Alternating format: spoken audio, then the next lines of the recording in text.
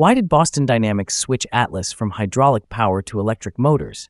Let's rewind to that viral clip. Atlas tries to jump a set of stairs, but stumbles.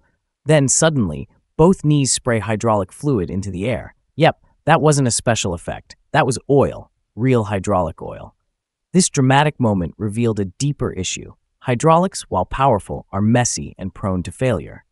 Atlas was once the pride of Boston Dynamics, a hydraulic humanoid robot capable of flips, jumps, and lifting heavy loads. Hydraulics were chosen for one reason: raw power. With high power density, hydraulic actuators could outperform electric motors in tasks requiring brute force. That's how Atlas did backflips, front flips, parkour, and heavy lifting, all effortlessly. But with that power came problems. Hydraulic systems have poor control precision, limited responsiveness, and high risk of leakage. Oil compressibility, flow resistance in pipes, and tiny leaks all reduce dynamic performance, which means they're great for big, rough tasks, but bad at fine, precise movements. And let's not forget cost. Estimates suggest the hydraulic Atlas cost over $1 million, some say even $2 million to build. That's not just expensive, it's unsustainable. You can't mass-produce $1 million robot. Meanwhile, the world changed. AI advanced, fast. We now expect robots to interact naturally, understand voice, see the world, and adapt in real time. This is the age of general-purpose humanoid robots. Robots that don't just lift, they assist, navigate, and collaborate.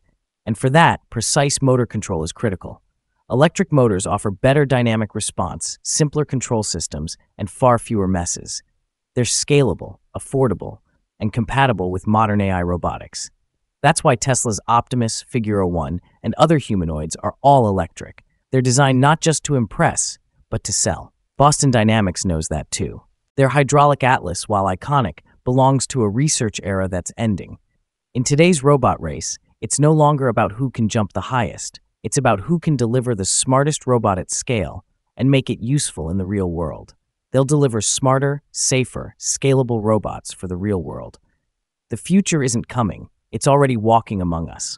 Powered by electric precision and guided by AI, the new Atlas isn't just a robot.